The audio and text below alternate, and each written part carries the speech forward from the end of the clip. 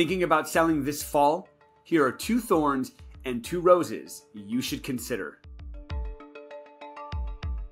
Hey, thanks for tuning back in. So let's jump right into it. Number 1 thorn as a home seller is the lack of a replacement property to purchase after you sell. Now, not every seller is going to be buying a replacement property, but for those who are, it's very challenging in our low inventory market. The second thorn, if you're thinking about selling, is the interest rates are higher than they've ever been in the last 23 years. And so although as a seller, you're not necessarily looking at the rates, the person that buys your home may likely be getting a loan. And if they're getting a loan and affordability is low, they may not be able to get you the price that you're looking for.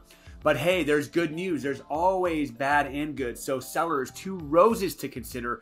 Number 1, there is very low competition in terms of other homeowners that are trying to sell. Right now, we're not seeing everyone just list their property, which is why inventory is so low. Right now, only the most motivated sellers are selling. So if you're thinking about putting your home on the market, you are in a very high demand, low inventory season.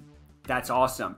The second rose is, despite affordability being low, homes are still, I should say, the best homes, the ones that look great, that are priced right, are still selling for record prices. So if you're a seller out there and you do want to maximize the equity from your sale, now is a great time to do it.